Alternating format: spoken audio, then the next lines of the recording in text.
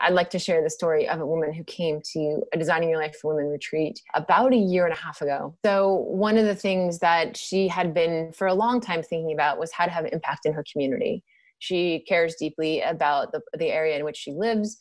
She lives in Carlsbad County in Southern California and was really feeling the need to serve her community better.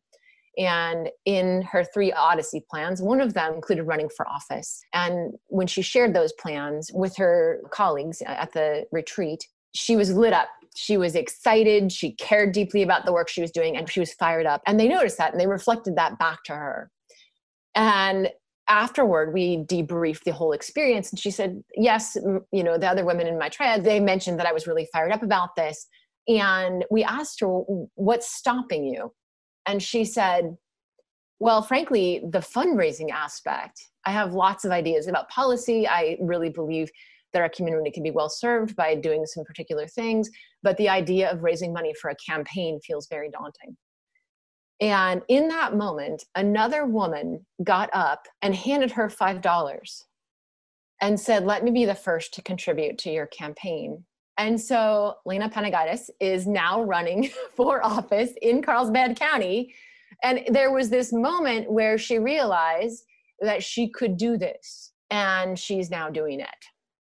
And I think that's the power of radical collaboration and the process of unearthing where you're fired up, where you want to serve your community, and then having people around you affirm you in doing those things. Hi. My name is Eran Dror, and this is Remake, a podcast about design, systems, and society. In each episode, I talk to someone who's trying to change our lives for the better in some meaningful way, whether through a new product, new venture, or new way of looking at the world. And I try to understand how they came to it, what makes them tick, and what we can learn from them. Today I'm talking to Kathy Davies. Kathy wears many hats. She's a design lecturer at Stanford University and managing director at the Stanford Life Design Lab. She and her team have trained 150 universities globally to use the life design process on campuses to help students design, prototype, and test the right career paths for them. She's also a co-founder and CEO at DYL Consulting, that's Design Your Life Consulting, where she uses design thinking and life design principles to build a better world. In her previous life, Kathy was also an engineer in Silicon Valley, focused on transformative tech like Internet of Things and medical devices. So let's jump right in with Kathy Davies.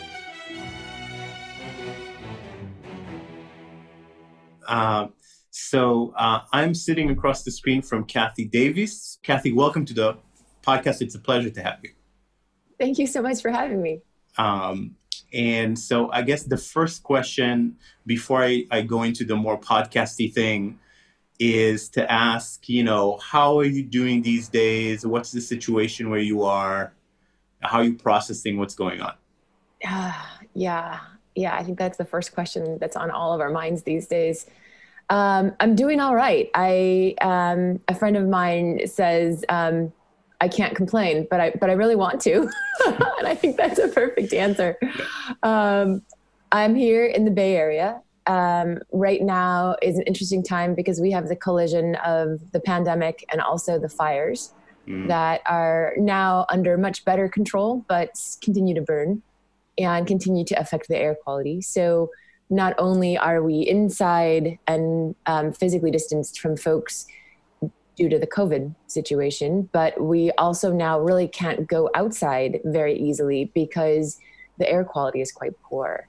So that for me, as someone who really gets a lot of energy from going outside and taking hikes and being in nature, has actually been strangely almost more difficult than COVID itself in some ways. Obviously, less broad reaching, but certainly just on a local level has a high impact. So we're hanging in there. I've got 2 daughters, 14 and 12, who are home doing school upstairs. And my partner is also a high school teacher. So he's upstairs doing teaching. And so we're very fortunate that we have the ability to do that and that we have a place that's at least at this time safe. And so I keep reminding myself of that. And the bandwidth, which must be We had to upgrade. Yeah. And I'm very fortunate that I was able to do that, because that's not available everywhere, and not everyone is financially able to do that. So I do count that as a blessing for sure. For sure. I now have two separate internet connections at home, just like a DSL and a cable, just so that I can never lose connection to the outside world. Yeah. So it's good to hear that you can't complain, but you'd like to. I think this is the better part of the scope of this. But the fires, I'm trying to understand, because I've read a little bit about the fires in California, but does it actually affect life where you live, where you can't go outside to nature, or what's the? Yes, absolutely. So the fires, there were 12,000 lightning strikes several weekends back that started all of these fires.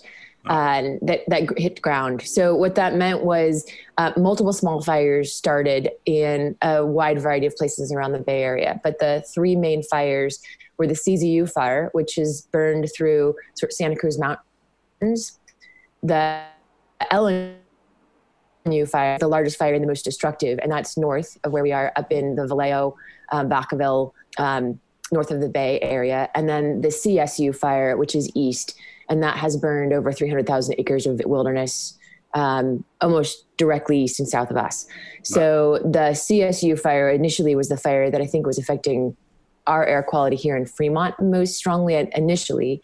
But the LNU fire also, because the winds tend to blow south, also affected our air quality quite a lot. And just the loss of structures in life. I mean, the 1,500 structures in the LNU, I believe, and a similar number in the CZU. So quite a lot of certainly livestock and animals, and also just property destruction and a few folks, but I think for the most part, people were able to evacuate. Wow. Okay. Wow. I actually didn't realize it was that bad. 300,000 acres, and right. It was a really unusual situation. So the dry lightning strikes, very rare. We don't have that very often here, and certainly in those numbers, no. It was startling. We were awakened because it happened in the late night, early morning. We were awakened by the sound of the thunder. It was wow. quite amazing, actually, in terms of just the power of nature. Wow, what a year this is! We have been joking in the Bay Area that the next thing is probably locusts. Yeah, exactly. We got two down. So, wow. Hopefully everything is is going to be under control soon, and at some point the rains will also probably help with this. Yeah. Holding my fingers crossed. Thank you. Now, in terms of the corona, I think that has a more, maybe a deeper effect on work, right? Indeed. Indeed. So, if you could, before we kind of dive into the chronology and all that stuff, if you could just maybe tell us a little bit about, how do you think of what you do today? And then how do you think about the way it's changing now and the challenges involved? Oh, that's a big question. I typically teach classes at Stanford in a room, typically between 50 and 100 students. And it's a highly interactive in-person experience. And we move around a lot, stand up, sit down, move our chairs, do things on the wall, because ideating standing up is a great way to just get the creative juices flowing. Mm. And I work with a team, and we spend a lot of time together, physically together, working on our curriculum, and then, of course, delivering classes together. And in addition, Susan and I deliver workshops in the world for DYL Consulting, specifically workshops for women, and also intensive workshops for co-ed groups and for companies. And all of those also happen in person and are highly hands-on. So the experience of locking down was a really big change for what I do, because what we do is so interactive and has so much been about really the people Right. And so the challenge then was, can we do this virtually? And to be honest, I wasn't sure that we could. My colleagues, I think, were much more optimistic than I at Stanford. And I'm so grateful to them, because we had to make the transition in a matter of weeks, as did all the educators in the world who were trying to serve students ages K through, whatever Right. age they're working with, adult learners. So, now we're doing it like this, like you and I are talking, and it has been actually remarkably successful, which I wouldn't have predicted. I think the thing that has happened now is we are really thinking pedagogically about how to vary energy, not by changing body position, but by changing activity, by having individual learners be able to do some assessment or some reflection quietly off screen. So actually writing with, pen and paper, old school, and then talking in pairs in breakout rooms and in small groups in breakout rooms, and then leveraging some of the technology. Chat in particular has been great, because what that allows people to do is everyone can contribute. And in an in-person classroom, you call on 1 or 2 or 3 people and then you move on. But in the chat, everyone can share their thoughts and everyone can read everyone else's thoughts. And so that's actually been a tremendous gift to the work we do. So in some ways it's better, right? And that's been a big learning for us is just, okay, how can we, now if we go back into the in-person space, which I'm excited to do, how can we gather that same kind of full group participation?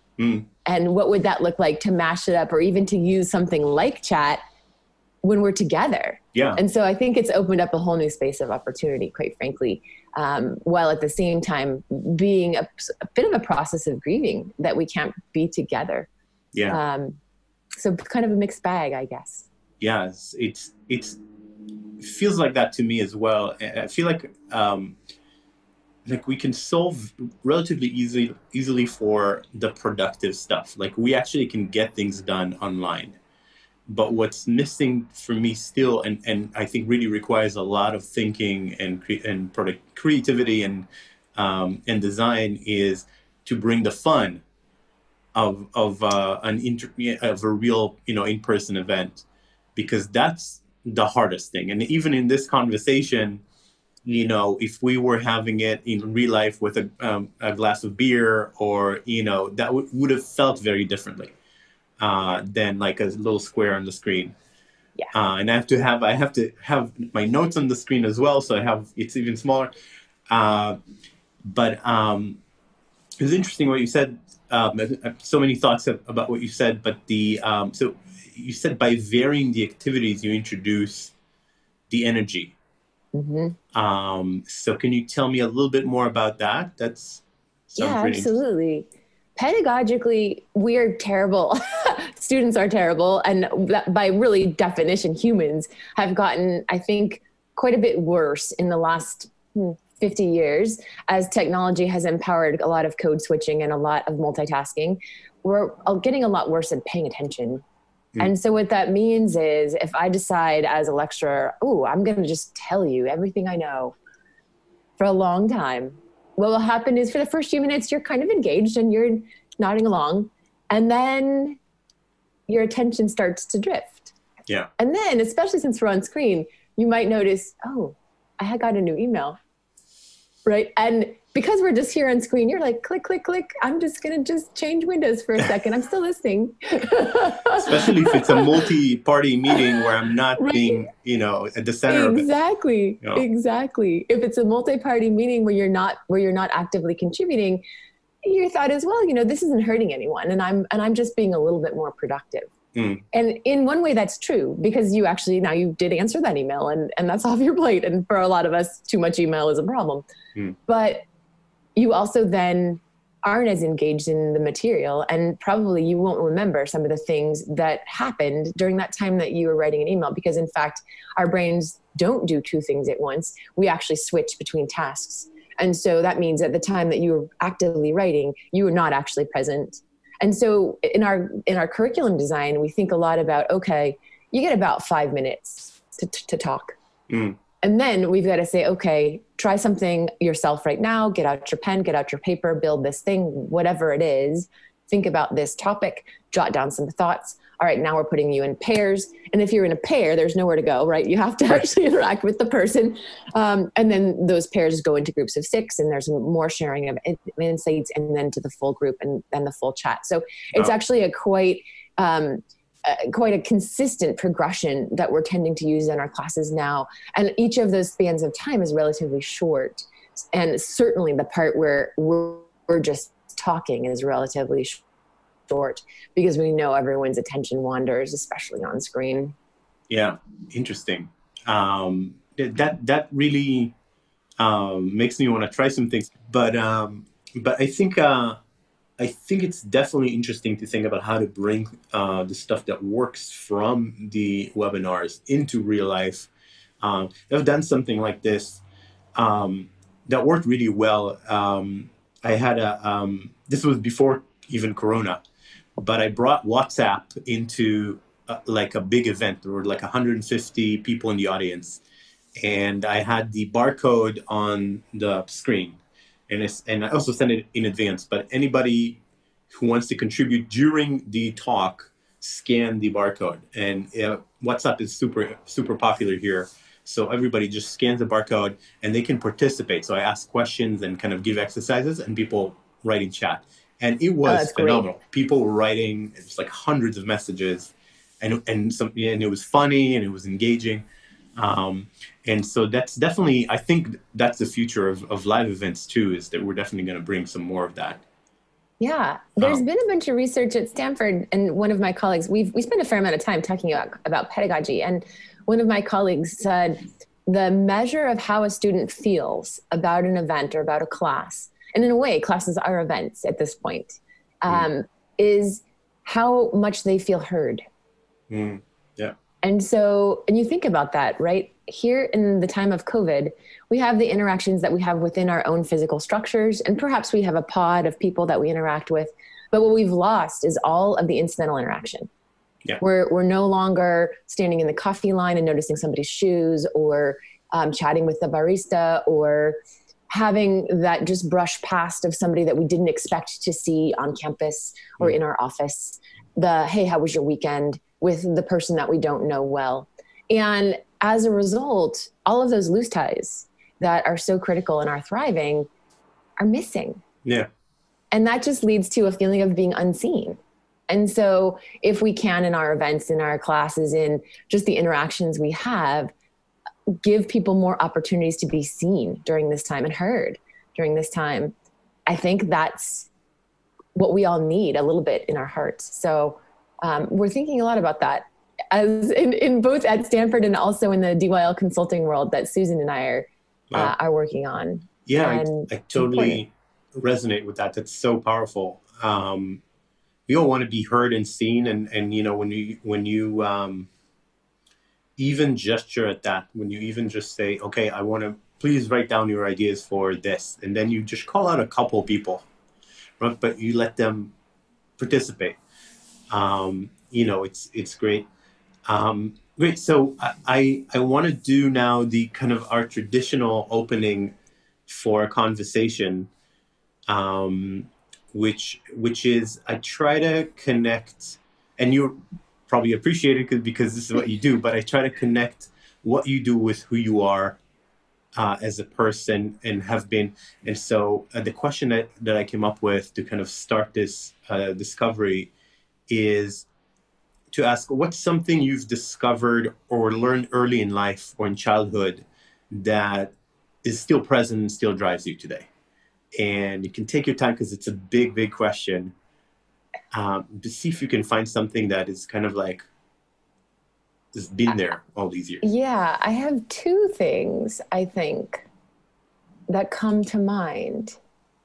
One of them is pretty light, and one of them is maybe a little bit, not darker, but a little bit more deeply connected to who I am. But the first one is, not too long ago, my parents were cleaning out their garage, and they gave me a raft of stuff that they had saved from my childhood. And so I've been going through this stuff.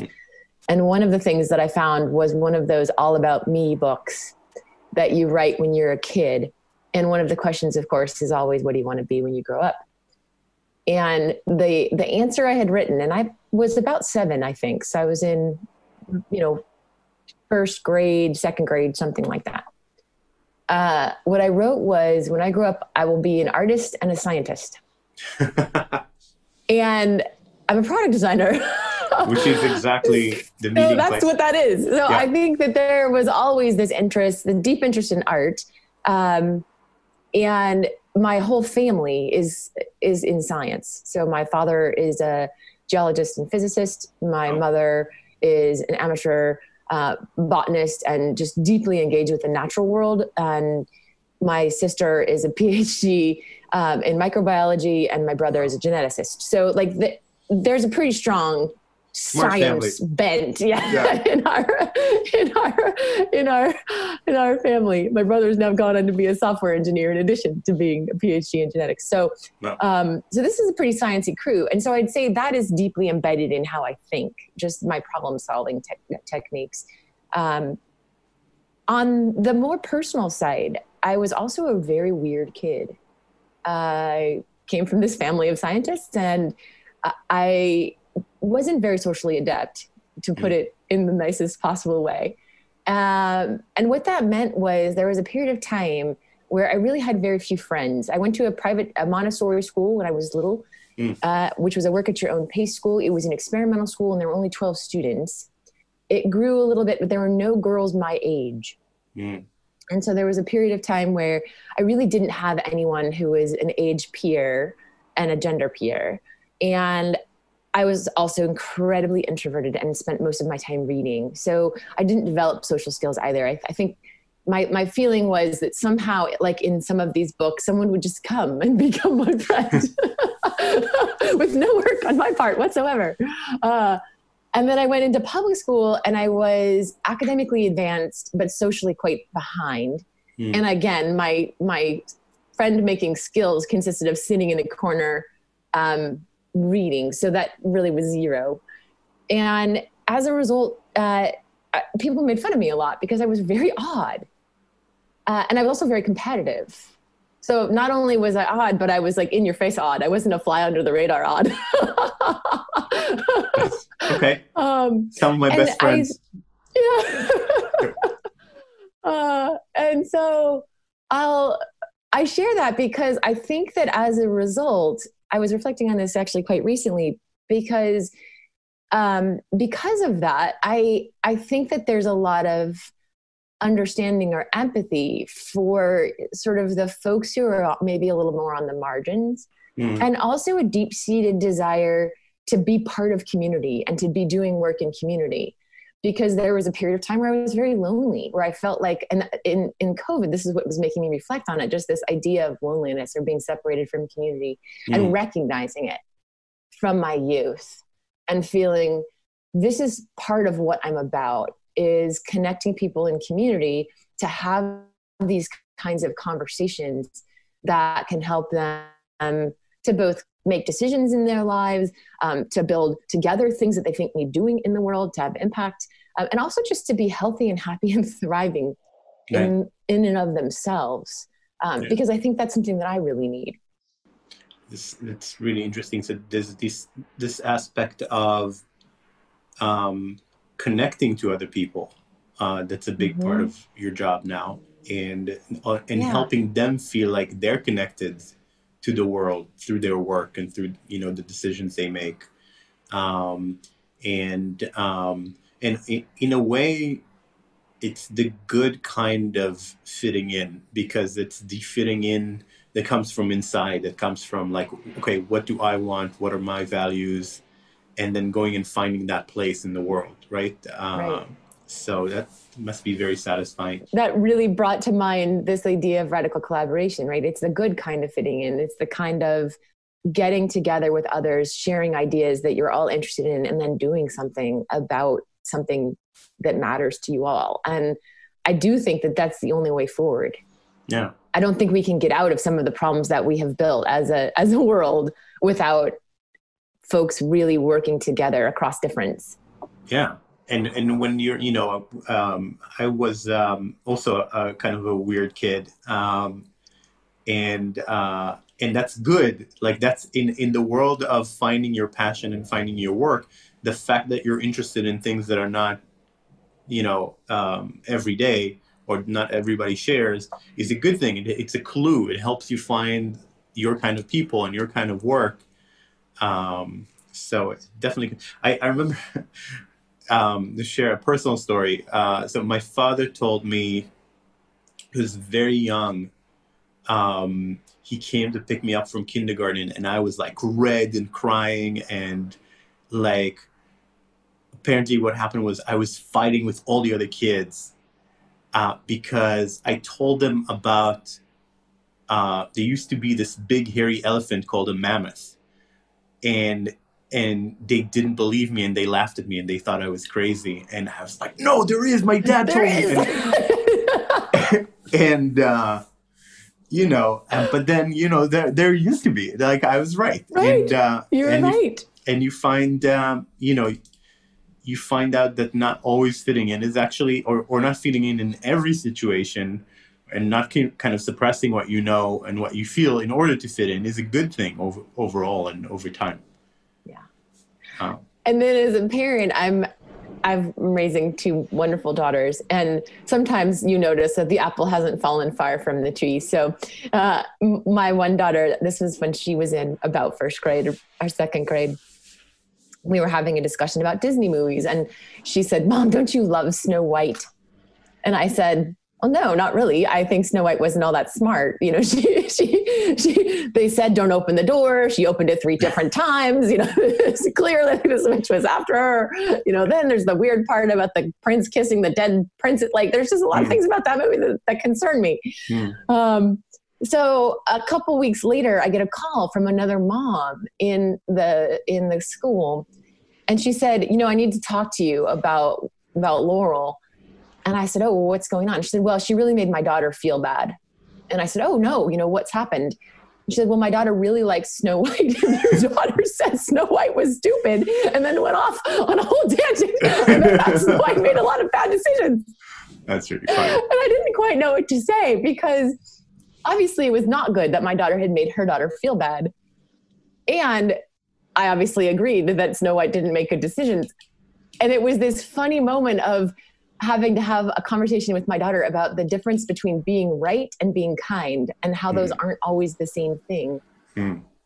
And yeah, and I frankly, I still struggle with that. I'll get into arguments with people and I'll realize this argument isn't worth it. I could be right, or I might not be right, but the damage to the relationship probably isn't worth either of those results.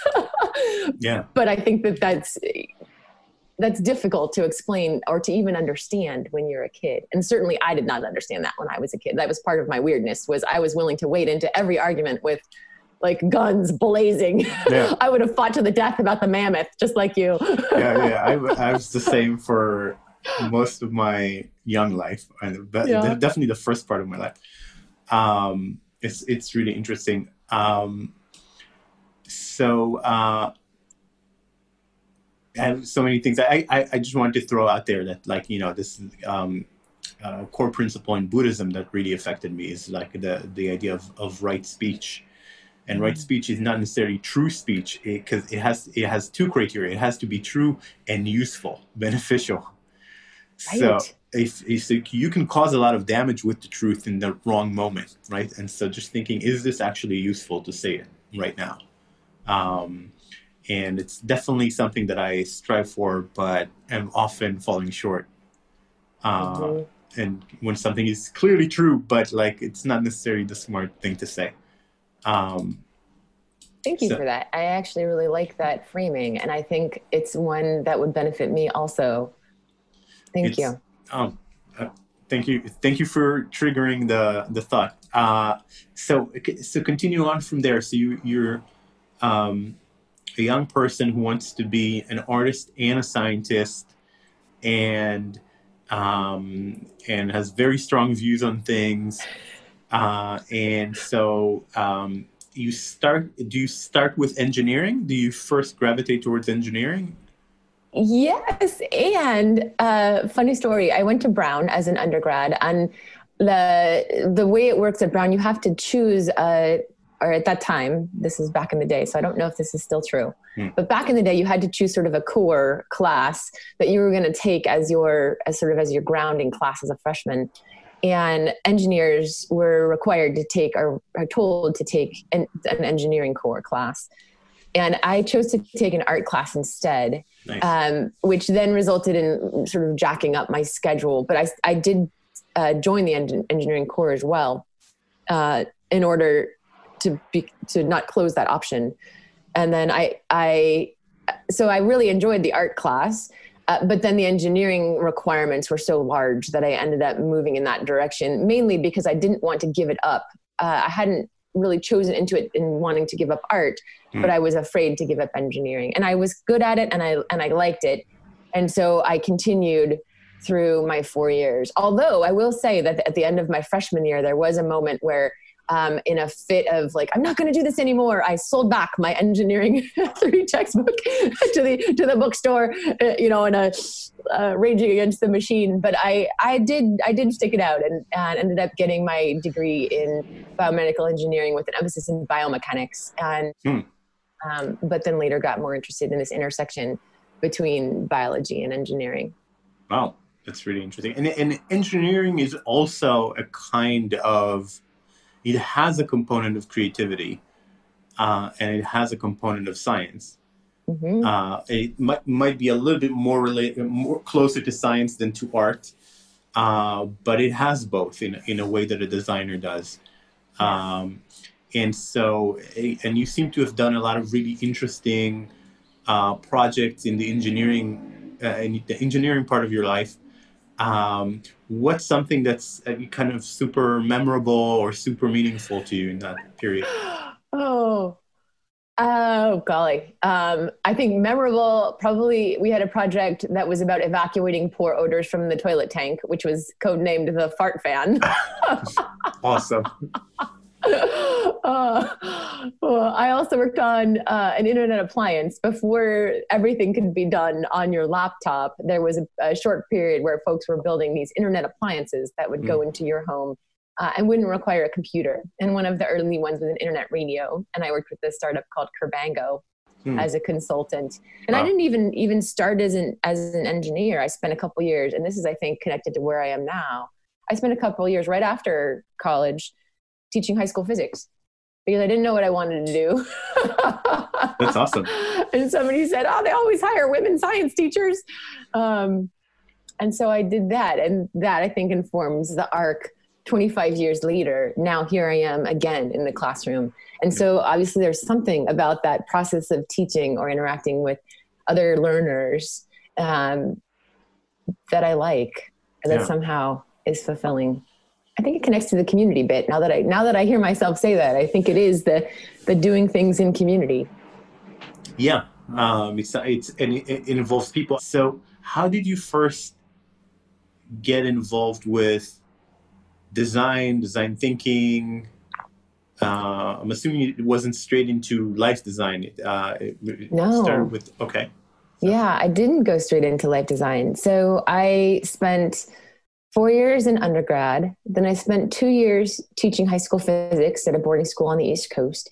And at that point in time, I had, I think, at least the wisdom to recognize that I wasn't doing that as well as I would like. And part of the reason was I couldn't yet separate what was mine to control and what was the students to control. So, and by that, I mean, I would teach a class. I'd think, wow, that was the greatest class.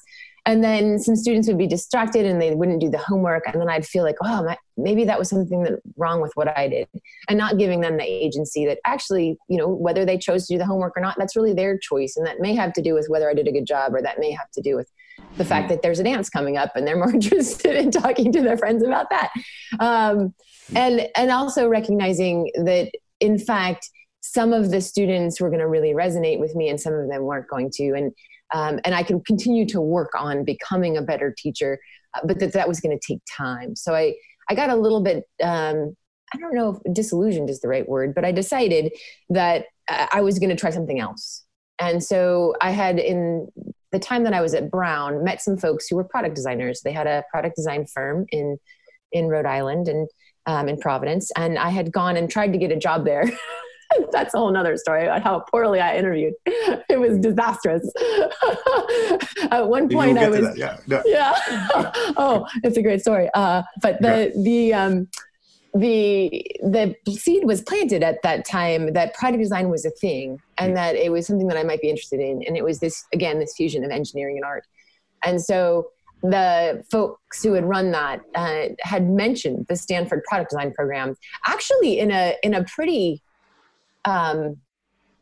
like, that's a program, but that's not what you should do kind of way. You should go to a real art school if you really want to learn design. Mm. But something about that really appealed to me because I didn't have the art training and I didn't think I could get into art school. I thought, well, gee, this guy mentioned that wasn't a real design program, but it was an engineering program and I could potentially fit there. So I did some research. I decided that in order to get in, I was going to need better art stuff. So I took a bunch of classes at the high school where I was teaching. I asked the other teachers if I could sit in, nice. Which I think they found really weird, but I thought it was fabulous.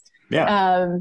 And then I created a portfolio, which, such as it was, of things that I had done, both engineering and art, and I sent it off. And then I got into the product design program at Stanford. And I would say that's where truly my engagement with design as I teach it and as I use it today professionally started. So the design thinking process, the process of really getting in the shop and building things. I was later a TA in the machine shop. All of that stuff formed during those years of graduate school, I would say. Wow. And it seems like Stanford is really the center of this whole design thinking movement. And were you there with, because that's where it all comes from the design school. Were you there with David Kelly and with IDEO folks? And I was, and I actually spent a summer and then the following school year working at IDEO as an intern, and did spend time with David Kelly. There were a panel of professors who I received critique from, and David was one of them. Wow. As was Matt Kahn, an amazing art professor we had, and Bill Burnett, now the executive director of the product design program. And a man named Rolf Fasty, who has since passed away, who was at that time the executive director of the program. And so those four guys, and another guy, Michael Berry, also would come and give us a lot of critique. And so that panel of folks was really formative in my experience as becoming a designer. Well, so now is the time maybe to ask you what is that? Because I find a lot of people use design thinking as kind of a buzzword. I agree. that they don't really understand. Yeah. And I feel like I find myself at odds. Actually, the more almost the person talks about design thinking, sometimes it feels like the less they actually understand it. Mm-hmm. And people who, at least in my environment, and it seems to me that most of the people who actually do get it are from California. So is it, how would you define design thinking given this experience? Yeah, absolutely. I'd say, well, first of all, I think design thinking is often misapplied.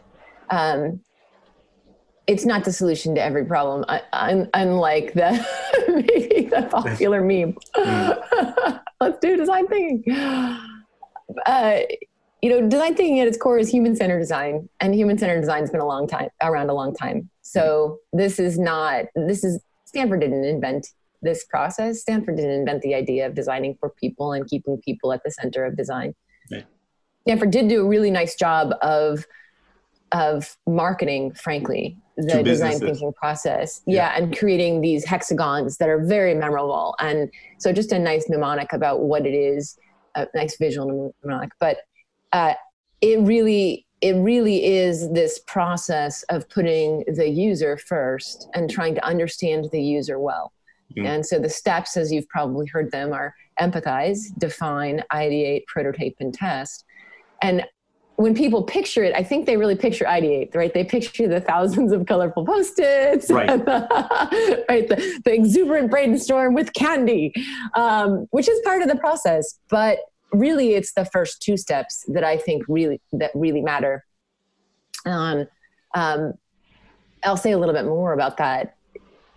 Empathizing and understanding the people that you're designing for, and frankly, designing with, is the way that I am starting to think more about it. Because at the end of the day, the folks that are in need of whatever this product or service that you're thinking about building, those people, they know what they do now. They know what they actually need.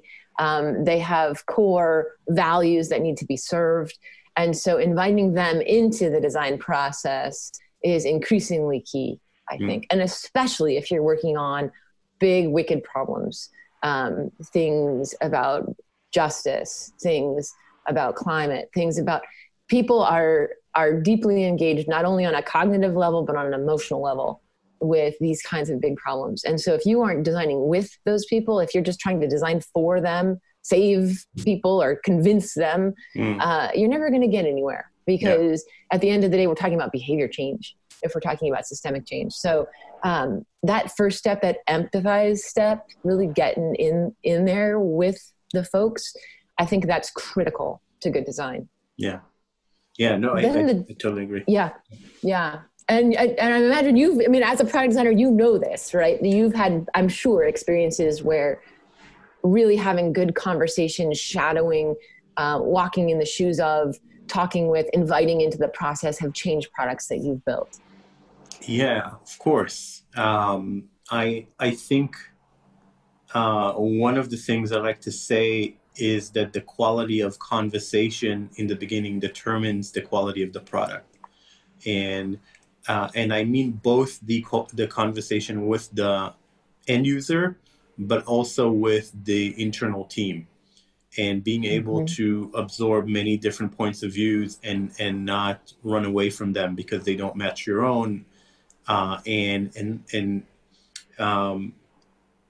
And that's why I'm so excited about sprints is they found a way to kind of structure the conversation in a way that, as long as you follow the rules, it's kind of hard for it to go wrong, because it relies less on the personal maturity of the participants and more on just a structured process to absorb a lot of points of views and then kind of vote on them in a way that's there's almost no room for ego or it's just not.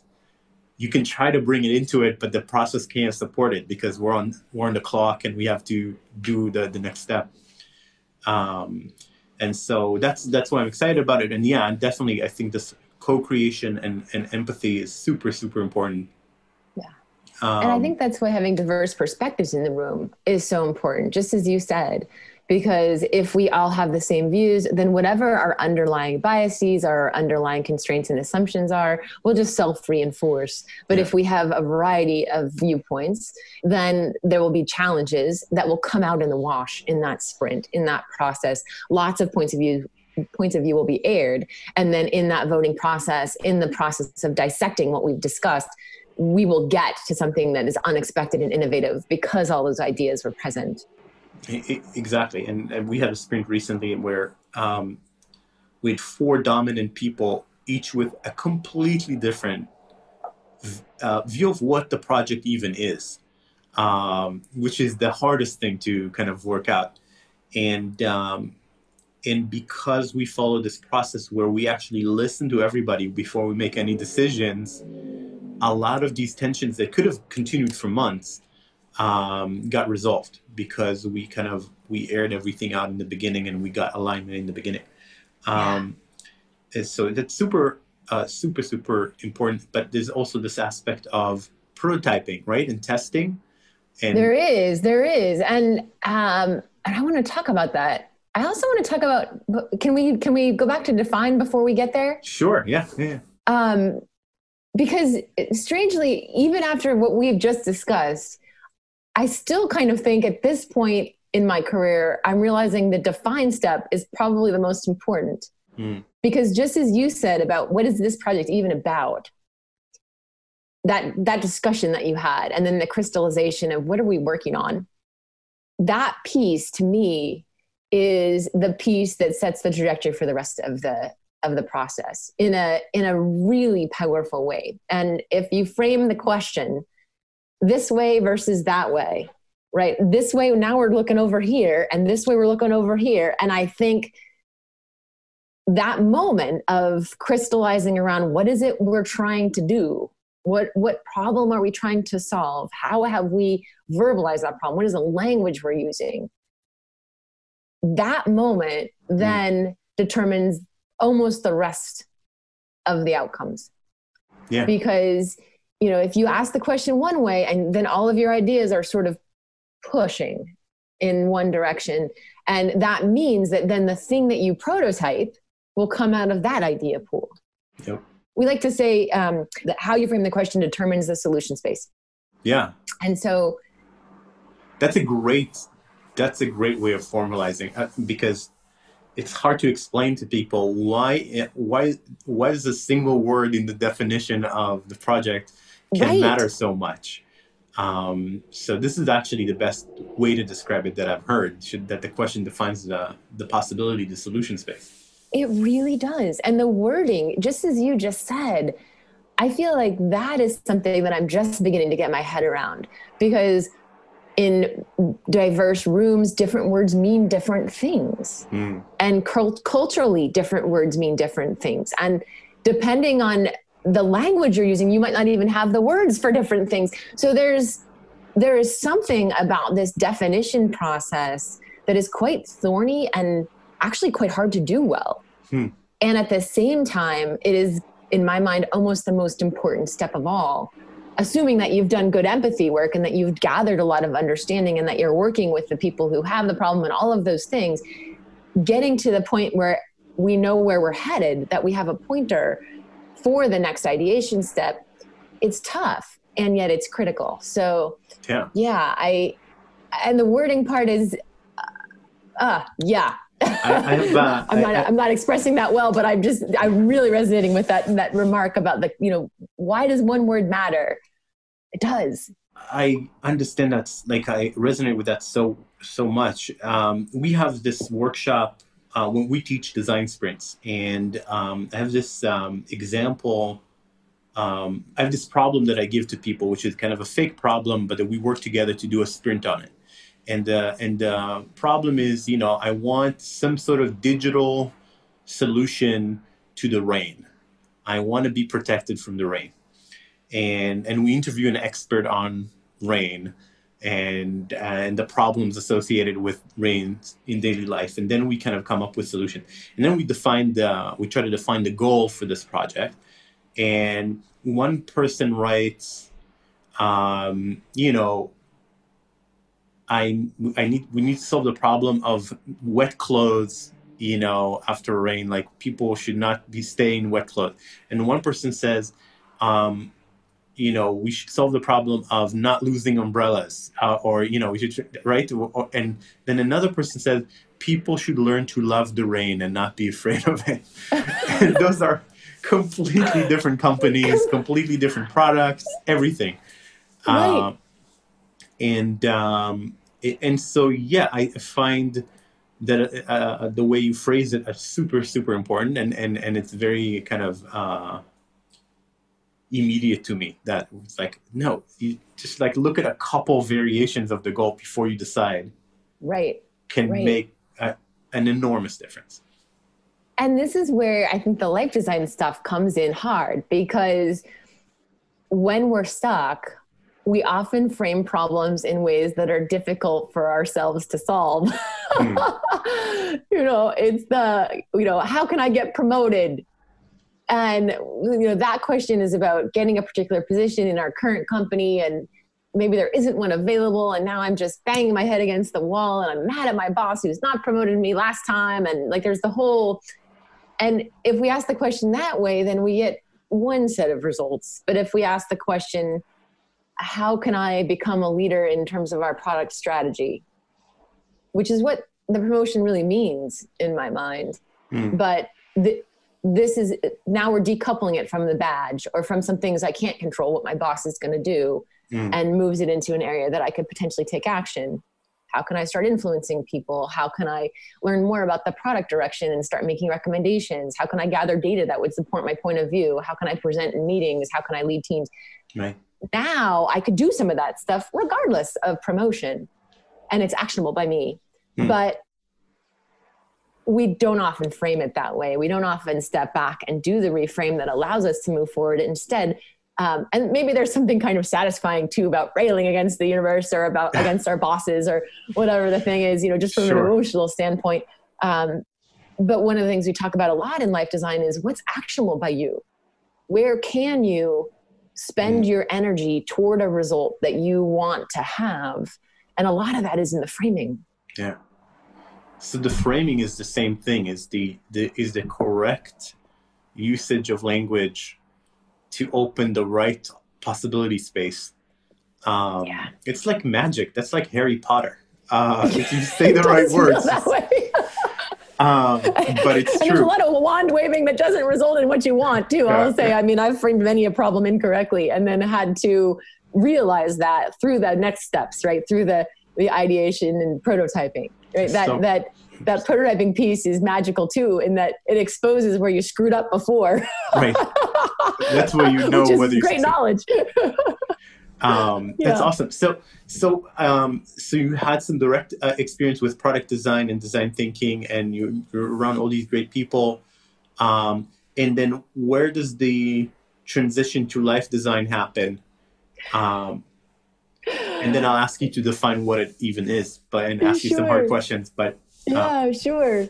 So for me, I went to school as a product designer, and then I dove into product consulting. So I worked at IDEO, as I mentioned briefly, and then I worked at a company called D2M for, I want to say 7 or 8 years, before then working briefly at a medical device startup, and then at a big TV startup.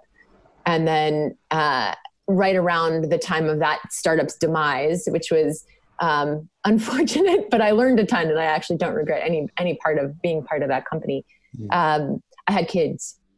And so I took some time there to have children, and I worked part-time. And during that time, I went to an event at Stanford that was celebrating product design as a program. So the program had been in existence for 50 years, and there was a celebration of product design as a thing. And during the intervening years, since I had been a student, they had built the D School back in the day when I was a student. That didn't exist. In fact, product design was sort of the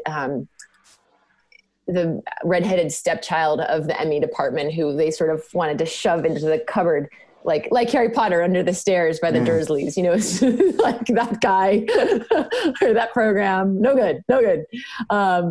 And sort of an embattled program of crazy artists who were somehow sneaking into the engineering department. But the things had changed. And so now the D School was huge. And in fact, the president of Stanford had at that point described the D School as one of the 3 crown jewels of the university. And so it was a completely different landscape. And so they had this big party, and they had, folks talk, and David Kelly gave a presentation, and Bill Burnett was there. And so these were folks that I knew from back when I had been a student, and also I'd interacted with them professionally in these design consulting jobs and startups and so forth.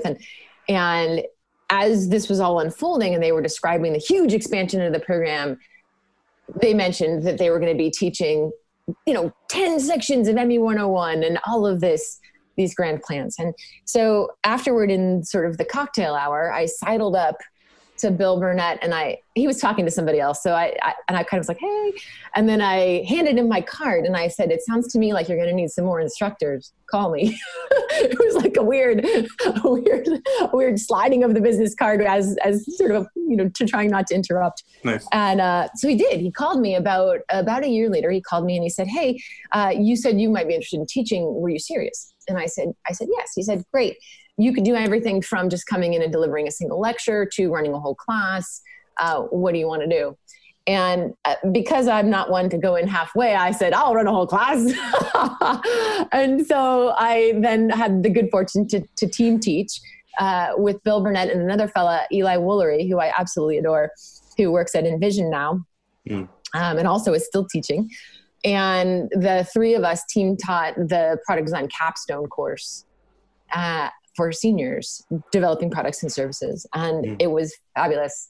And I really enjoyed it. And after doing that for a year or two, I asked Bill, who was running the program, I said, I'm liking this enough that I think I'd like to do this more as a full-time thing and less as a side hustle. Because at that time I was working still full-time in software, but I was doing this teaching on the side. And so at that point is the moment of transition between product design and life design, because there wasn't a full-time position available as a product design lecturer. In fact, the product design program as a whole really relies on kind of the volunteerism of the community to run a lot of the classes.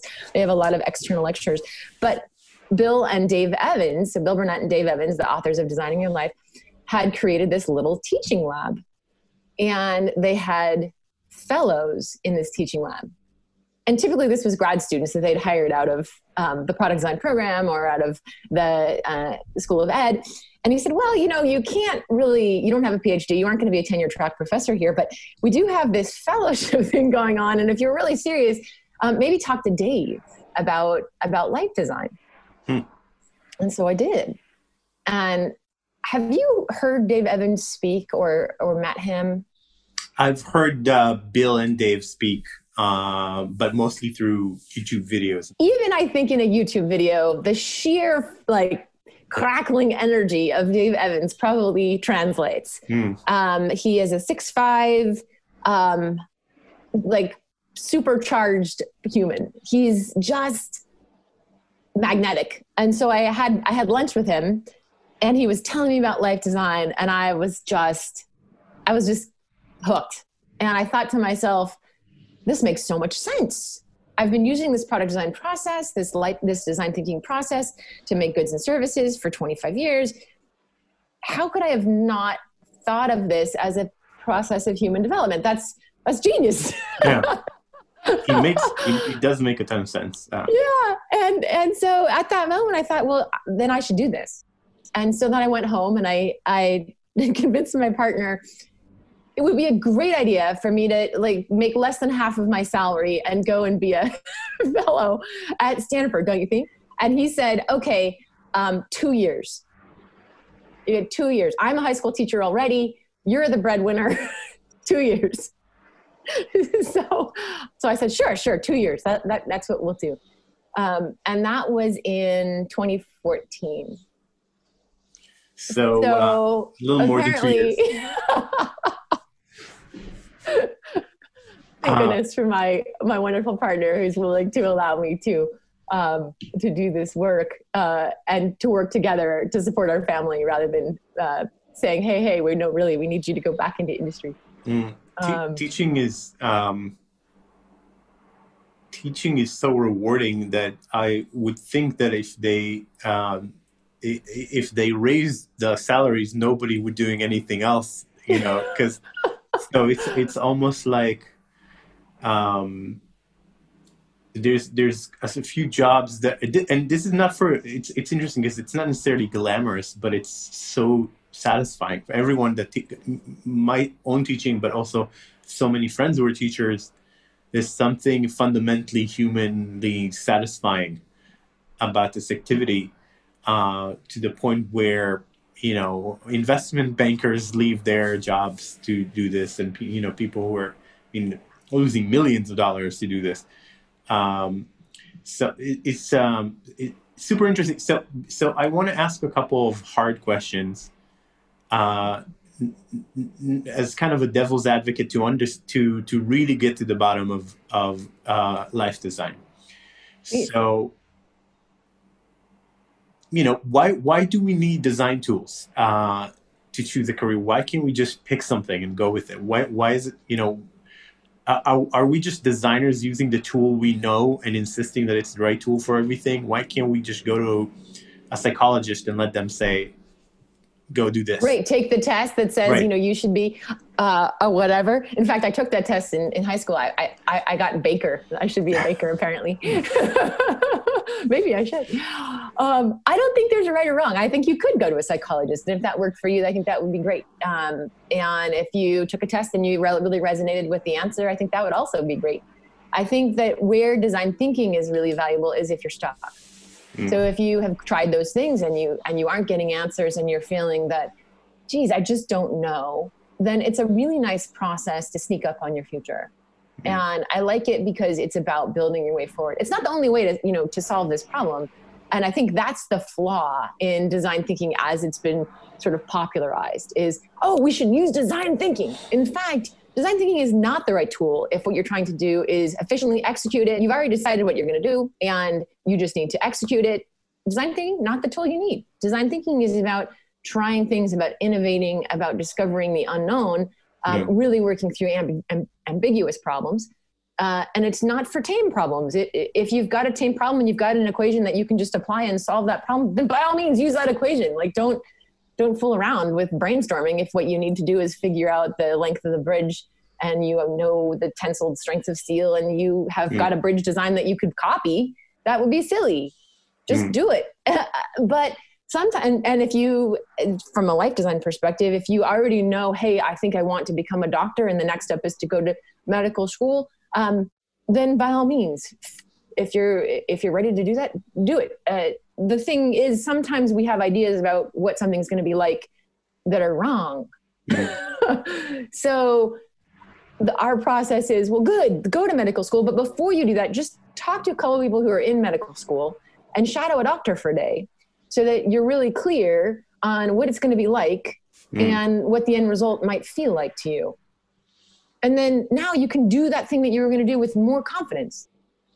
Yeah. You have exposed some of the parameters that you're going to be working in and have gathered a little bit more data through felt experience and through resonant conversations with people who are maybe doing the thing you want to do. And now you can charge forward with even greater zeal if that's what happens. So it's the places of wicked problems and unknown situations, or dealing with the uncertainty of it. Right. So, I going through life in the beginning when I was 18, I thought I was sure, 100% sure, I wanted to write novels, 100% sure.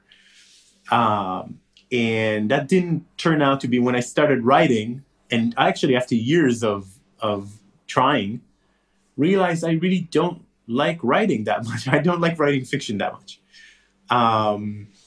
And I meet more and more people who are in their 30s, 40s, or even later, who are still trying to find the next step or what's the right thing for them. Or so why is it so hard? Maybe you probably have a better insight into this than most people in the world. Why is it so hard? Why am I in my 40s? I'm 40. Trying to figure out, still trying to figure out whether to get a PhD or to double down on this company or to do something or write a book. I'm still thinking about. So what's the core of it?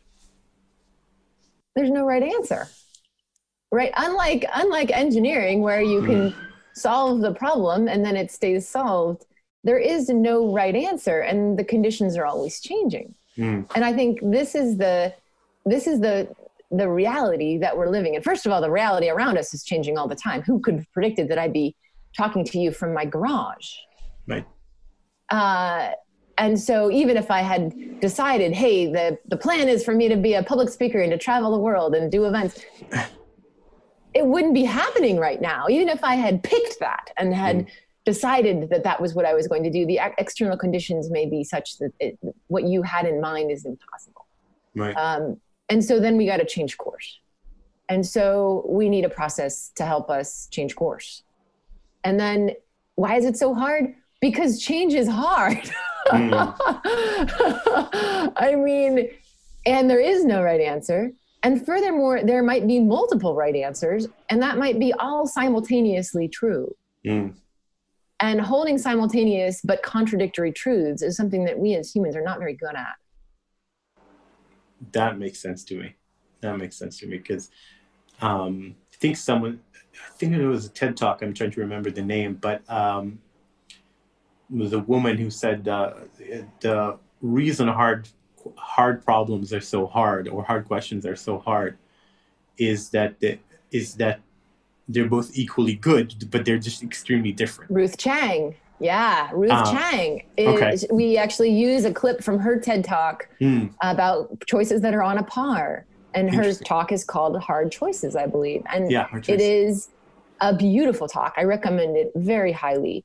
And one of the things she says in it is, the question has to come from inside. Who do you want to become as you make, because there's no right answer. The choices are equally good.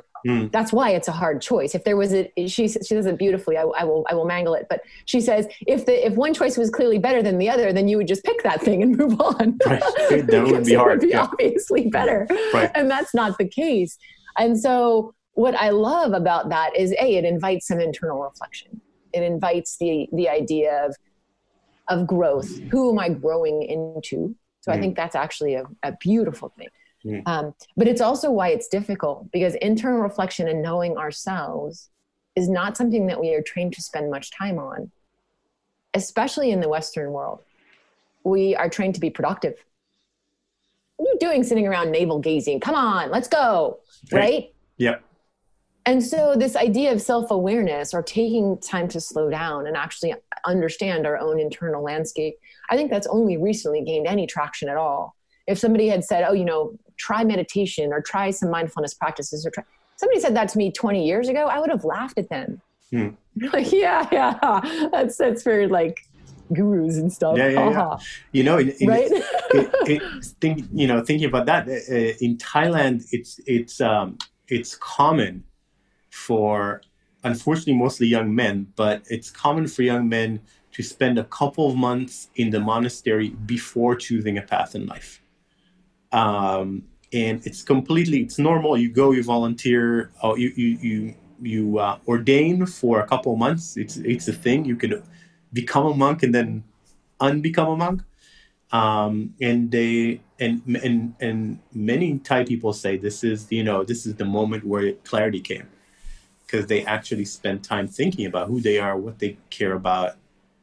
So it's really interesting. So talk about the life design process for someone who doesn't know it. What does it look like? How do you start with it? You start by doing some self-awareness work. So we don't have a monastery, so we can't actually give people the space in that way. But what our programs and classes do is give people some space and time and some tools to reflect on who they are and what they believe and what they're doing, and to try to connect those dots to create a compass for themselves. And then using that compass, come up with some various ideas, and in fact, multiple choices that they can put on paper to then evaluate using some criterion that they have themselves decided matter to them.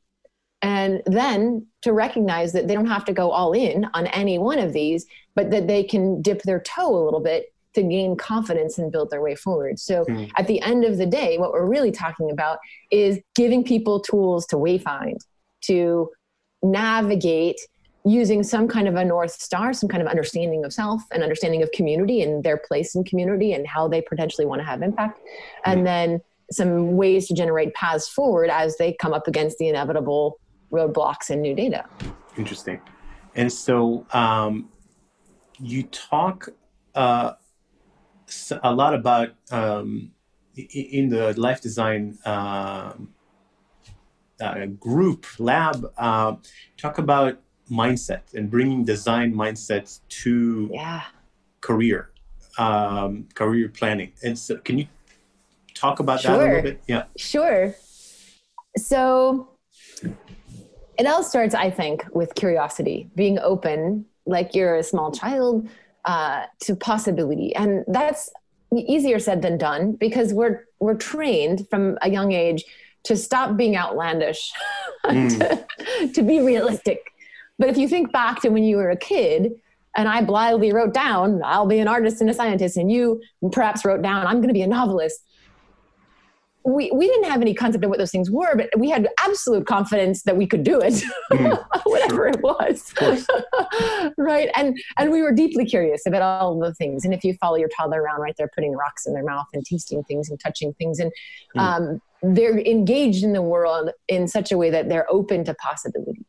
So I think that's where it has to start, is the setting down our past wounds and our history and all of the things as much as we can. And sometimes those things serve us. As I mentioned, I've got some childhood wounds that maybe inform my empathy, but, and there are systems around us that might potentially be working to block us actively. And we're, I think, having greater awareness in the US more than perhaps I wish were the case, that there are truly systems that are holding people back based on their identity. So there are a lot of factors here, but curiosity, the wonder of, hey, I wonder what's possible, is where it maybe begins. And then framing, right? And reframing. How do we ask the question? How do we set this up so that we can then come up with new ideas if we're stuck? And we're assuming that's why we're here, right? If we were just executing along, we wouldn't need design thinking. We would just be out there doing the thing. So we're stuck. And so that means we need to think about how do we voice the problem? How do we set it up? What's the language we use? What is the space into which we want to ideate? And so you can look at someone's framing of the problem for their career, and you say that's not quite a productive way of saying it. Is that right? Yeah. Or maybe the question is why? Why do you want to do that? What, tell me more about what it is about that appeals to you. And then you start unearthing maybe some deeper needs or some deeper curiosities that the person has. And then you can ask around those things as opposed to one particular solution. Now we can broaden the things that might be available. And so that framing and reframing process is critical mindset. Reframing is both a tool and a way of thinking. Can we look at this from a different perspective? And I think that's very powerful. Cool. The idea of bias to action. Can we try something out? Yeah. Like, it's all very well and good to think about it, right? I mean, you had I've been thinking about being a novelist for a long time. And then you started trying it out. I'm going to write some more. Took a year off. Your experience was? It took a year off to write, and I hated it. Yeah. So you had that experience, the felt experience of, I've tried this thing now, and now I have data that I didn't have before. Yeah. And so, makes sense. Yeah. And so talking about prototyping and then testing. So I think it might not be intuitive to someone who's listening to this, who might be a designer and understand prototyping really well, but how can you prototype a career? Yeah. Right. How can you? It's a great question. So we talk about two kinds of prototypes, and we talk about life design prototyping. And the first one is prototype conversations. There's somebody out there doing the thing you want to do. Bill likes to use a quote from science fiction author William Gibson, which is, the future is already here. It's just unevenly distributed. Meaning someone out there is living your future right now. They're doing the thing. So the first level of prototyping is just go talk to that person and hear their story. Right. And if their description of their day-to-day life and the problems and challenges that they're facing and the things that they're excited about resonates with you, and you feel excited, wow, I want to work on those problems and challenges. I want to, do that thing. That's good data. Or if your reaction is, dang, I thought it was going to be this great story, and when you talk about it, it sounds terrible. Even though you're excited about it, I don't know that I want to do that. That's also data. That's the recognition that, I don't know. And if you talk to 5 or 6 people in the field, now you've got a bunch of perspectives. And if 5 out of 6, it all sounded terrible, right? Then that's information that you didn't have before. For sure. And it's cheap, right? I mean, at the end of the day, I used to say you just takes 5 cups of coffee or 6 cups of coffee, right? You go to the Starbucks or the local coffee shop, and you buy them a cup of coffee and you hear their story. And what did that cost you? That cost you $30. right? And some time Better and some than 30 kindness from years. others. Right, exactly, rather than however many years. So start there, I'd say. And then if you're feeling like after those conversations, hey, there's there. I think I'm interested in being a novelist, or then how do you try it in a small way to sort of get a taste, right? So for you, that's like, all right, I'm gonna sit down and start writing some short stories, or I'm gonna start writing a novel.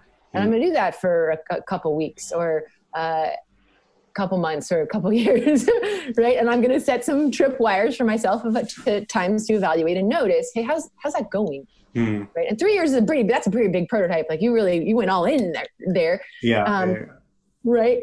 But you may have had some data even after the first few days and had some noticings. And maybe it's even as small as, hey, just write a blog post, just see what it's like to put writing into the world and then get back a slew of comments, some of which are positive and some of which are negative. Yeah. Right. How does it feel to write for the public? Or what does it even mean to write? I'm just going to write radio jingles for a day, just to see. I mean, there are all these different ways that you could try on in a 24-hour period, really spending no money. Yeah. That could give you some kind of data if you're willing to frame it that way. So, for sure. Prototype experiences, great ways to check in on things. When we do sprints, we often talk about prototyping as lowering the risk to failure. Yes. Right? It's so if I were applying this concept to my own life back in the day, I would say, hey, you know what? Don't quit your job and try to spend a year writing. Take a week vacation and try to spend a week writing, but really write, like try to write 2 chapters or try to write. And I think I would have probably, or had I been mindful doing that, I could have probably learned the same lessons that I learned over a much longer period of time, with much more cost. So lowering the risk of failure is interesting here. And then I guess the other thing with the prototype is that it doesn't have to be perfect, right? The goal is not to achieve certainty; it's to improve your intuition or your sense of how it's going to be. Exactly, it's to learn. So, in fact, a prototype that doesn't work, right? The week of writing where you hated it is just as good a bunch of information as a prototype that succeeded. Because what it does is give you data to make the next decision. Yeah. And so prototypes have embedded in them an implicit question. Do I like writing? Do I like writing by myself? Do I, just all of those implicit questions are surfaced. And I think that's one of the keys of a good prototype, is to really recognize it's an opportunity to learn and to ask yourself, what am I trying to learn by doing this? Am I trying to learn whether I like writing by myself or writing with another person? Like, if that's the case, then maybe I would try a week writing alone and a week collaborating, right? And see kind of how those felt. If the question was, do I have good enough ideas to write about? Maybe just the writing alone and realizing, dang, I don't have anything to say, right? That would be an interesting. Or do I like writing fiction or nonfiction? That might have been a question that has come since you now write, and you write about other things that are more about what you do. Yeah. So I mean, yeah. It's super interesting. And one of the things that and maybe we'll get to this, but when I was running a kind of a life design sprint with myself, one of the most useful things I did was I identified, I think it was 5 or 6 people that I was really kind of jealous of, their career. And I just read their Wikipedia articles, start to finish, about their whole life and how they got to what they're doing today. And I started immediately seeing patterns. One of them is most of them had a podcast, which is what led to starting a podcast. They had a way to communicate their ideas, which I think I'm kind of something that I secretly wanted. So it's really, really interesting. So, and that connects back to your storytelling and to your novel writing too. Yeah. The communication of ideas. How do I share the things that I'm thinking about are the stories I want to tell with the world. Yeah, I agree. It didn't have to be in story form. It could be in a more direct form. Mm-hmm. One question that I have is you seem to be also focusing a lot on workshops for women with the life design. That's right. So is there any difference between or any special reason to kind of do a special course for women or special workshop for women besides the obvious distractions that happen when you mix people? Is there a difference in the way you approach it? Yeah, there is actually. It's mostly in context. So the tools are the same, but the conversations about the tools are different. And I think this would be the case with any affinity group. If you got together folks from a similar cultural background, or an LGBT workshop, or the felt experience of how we design our lives is informed by our identity. And there are constraints and assumptions that the world places on people based on that identity. And women have particular assumptions and constraints that have been placed upon them by the cultures in which they live. So if you look at the expectations around caregiving, for example, the assumption is often, oh, well, the woman will stay home and take care of the kids. Oh, the daughter will take care of the aging parents. There are assumptions about behavior. Women are supposed to be nice. That woman who's really ambitious, we have words for her. Men, on the other hand, have expectations around, well, maybe you should be the provider. Maybe you should be aggressive. Maybe it's okay if you're angry, but it's not if I am. So there are these different expectations based on who we are. And so the conversations that we were having with women in co-ed workshops were just different. Susan and I were noticing we were in some corporate settings and we were having conversations on the side with women who wanted to talk about some difficult things to talk about in a co-ed work environment. And we realized we need a space to have those conversations, a space where perhaps the experiences aren't all the same, but there is at least an understanding of the water in which we're swimming from the perspective of being a woman in that space. And how do we then talk about our life design given that those realities are true, and design around them or design with them, or figure out what does that mean to us? What kinds of narratives have we internalized? Do we want to keep those? Do we want to discard them? And that conversation happens very organically when no one has to explain, no, really, it's a thing. Which, unfortunately, when people have very disparate backgrounds, sometimes we want to say, no, that isn't really your experience because my experience was different. And unfortunately, at least in our society, men have long felt that they have the podium to tell us how it is. And so in the absence of that voice, then some of the other voices can really rise and be heard. And I think that was the impetus. Quite frankly, the real impetus of Susan and I starting the Designing Your Life for Women workshops was the election in 2016. We had done a pilot with friends and family. It had been pretty successful, but we weren't sure we really wanted to operationalize and build a business around it. And then, unfortunately, the election was very shocking to both she and I.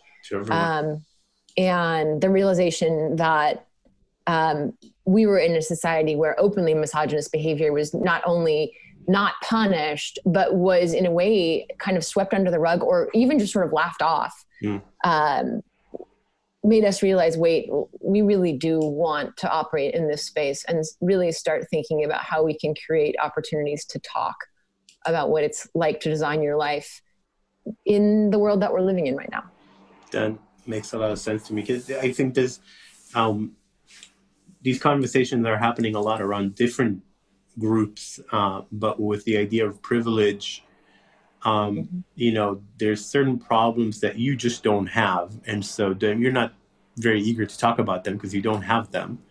And I think I can definitely see why different social expectations, men have more of a permission to be selfish and more of a permission to say, well, what's good for me right now in terms of my career. There's no, I don't know many men who struggled with that piece of it, right? Like, so it's interesting, and that makes a lot of sense. So thank you for that answer. And hopefully you're feeling a lot of satisfaction from the way it's turning out now, because it seems to be.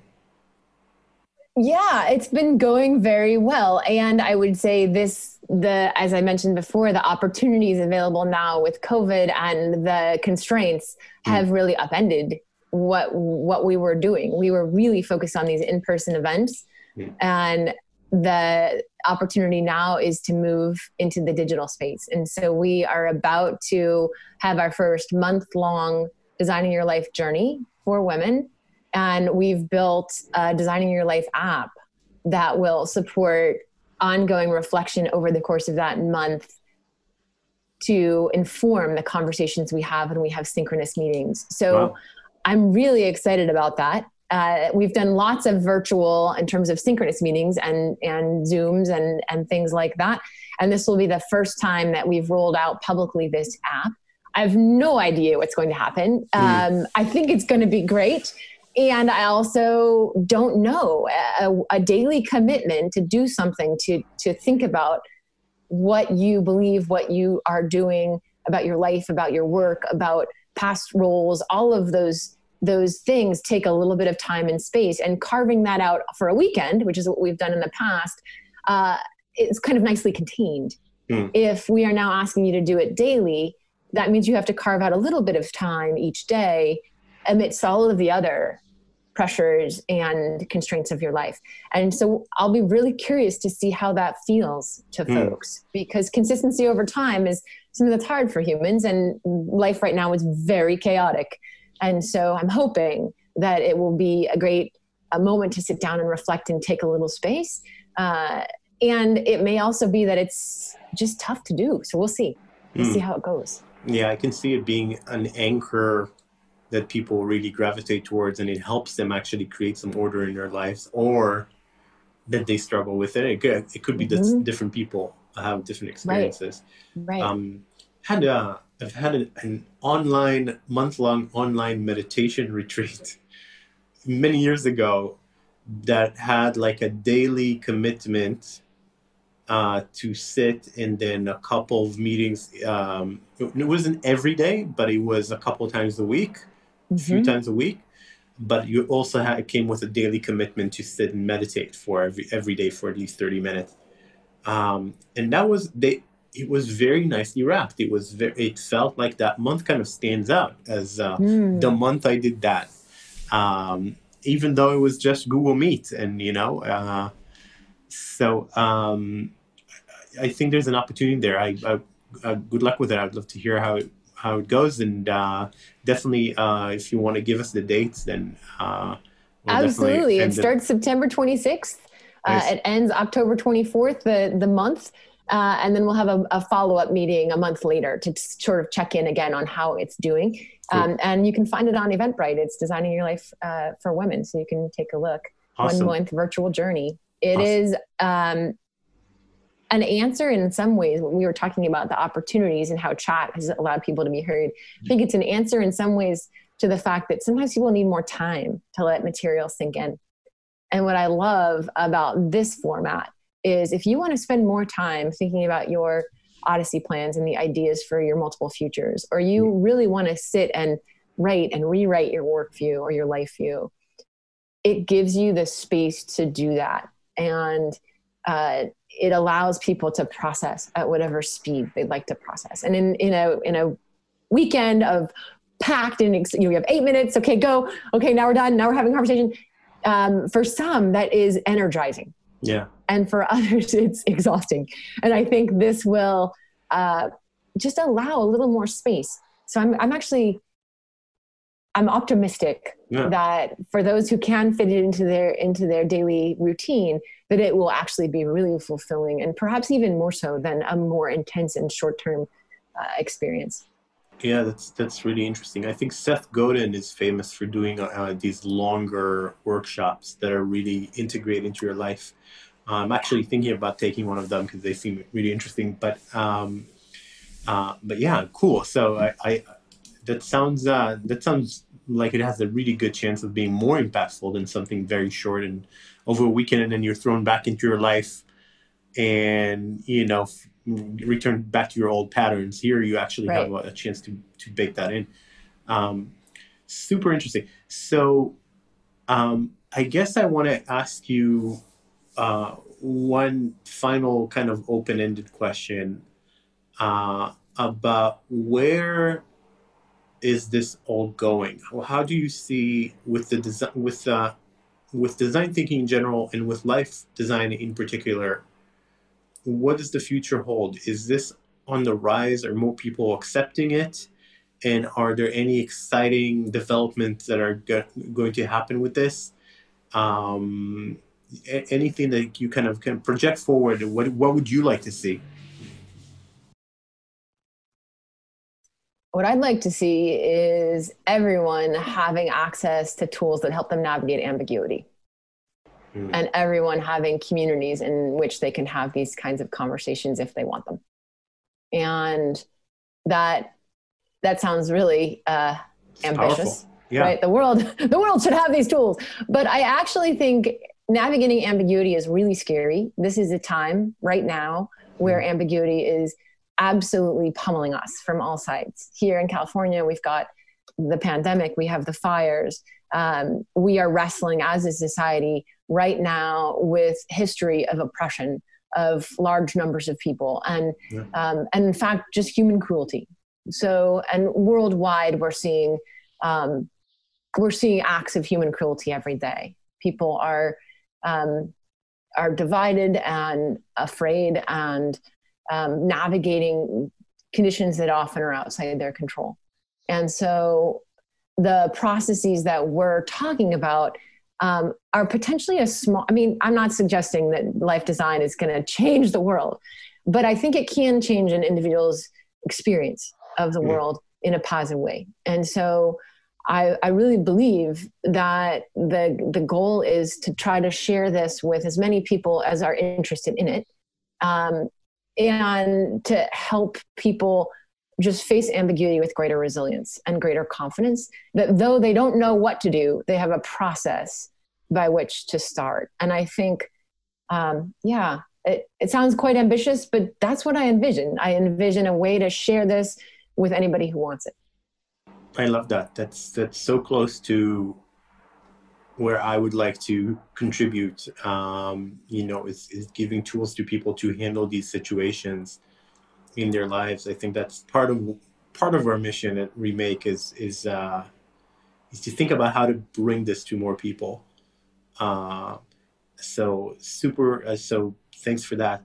And since you kind of brought up the individual making a difference in individual people's lives, I wanted to see if there's any story that comes to mind or any example that's a little bit more concrete about how these tools really open up possibilities. Like maybe a story of an individual you don't have to name, or something, something that will make this real for people. I have actually a really good story, and maybe this will be a chance to share the story of a woman who came to a Designing Your Life for Women retreat about a year and a half ago, maybe 2 years ago. So one of the things that she had been for a long time thinking about was how to have impact in her community. She cares deeply about the area in which she lives. She lives in Carlsbad County in Southern California, and was really feeling the need to serve her community better. And in her 3 Odyssey plans, one of them was included running for office. And when she shared those plans with her colleagues at the retreat, she was lit up. She was excited. She cared deeply about the work she was doing, and she was She was fired up, and they noticed that, and they reflected that back to her. And afterward, we debriefed the whole experience, and she said, yes, the other women in my triad, they mentioned that I was really fired up about this. And we asked her, what's stopping you? And she said, well, frankly, the fundraising aspect. I have lots of ideas about policy. I really believe that our community can be well served by doing some particular things. But the idea of raising money for a campaign feels very daunting. Mm. And in that moment, another woman got up and handed her $5 and said, let me be the first to contribute to your campaign. Wow. And so Lena Panagaitis is now running for office in Carlsbad County. Wow. And there was this moment where she realized that she could do this. And she's now doing it.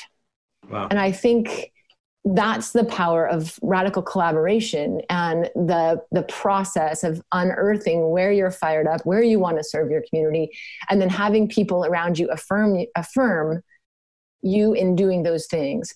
And so I don't know what will happen in November, but I do know that she's going for it, and that she has ideas about how to serve her community that she's excited to enact. And that was the moment where she started down that path. Wow. Who knows where that path will take her? My fingers are crossed. I've donated to her campaign. But it is in those moments where all of a sudden we feel like something is available to us that wasn't available before that I think magic happens. Wow. And in the space that you created, that where people have the opportunity of supporting one another. And sometimes that's all someone needs is just, I believe in you, go and do it. Mm-hmm. You're not alone. It's an amazing story. So let's end here, and I'll just ask, because this is a great place to end, but I'll just ask, where can people find you? Where should they go if they want to find out more? Absolutely. So you can find things about the public workshops, designingyour.life. And if you're interested in women's workshops in particular, you can go /women, but there's lots of other stuff there about our co-ed work and also corporate work and facilitating and coaching and all of those things. So please find us there, designingyour.life. And if you're interested in the work that we do at Stanford, the Stanford Life Design Lab is where we're doing that kind of work. So if you're an educator and you're thinking about using this in your school, please find us there, Stanford Life Design Lab. There are trainings that we run specifically for educators out of the Stanford Lab, and we'd love to have you join the life design community and to use these tools with your students. Awesome. And all of these links will be in the show notes. Thank you so much, Kathy. I really enjoyed our conversation. My pleasure. All right, that's it for today. If you enjoyed the podcast and would like to support it, please consider writing a 5-star review in Apple's podcast app, or wherever you're listening. It helps many more people discover the podcast and also makes us feel good. Current support for the podcast comes from my own design company, Remake Labs. We run design sprints all over the world, and our goal is to improve outcomes, whether in business or various organizations, through repeated and rapid design interventions. Now, until next time, be well, everyone. See you next week on Remake.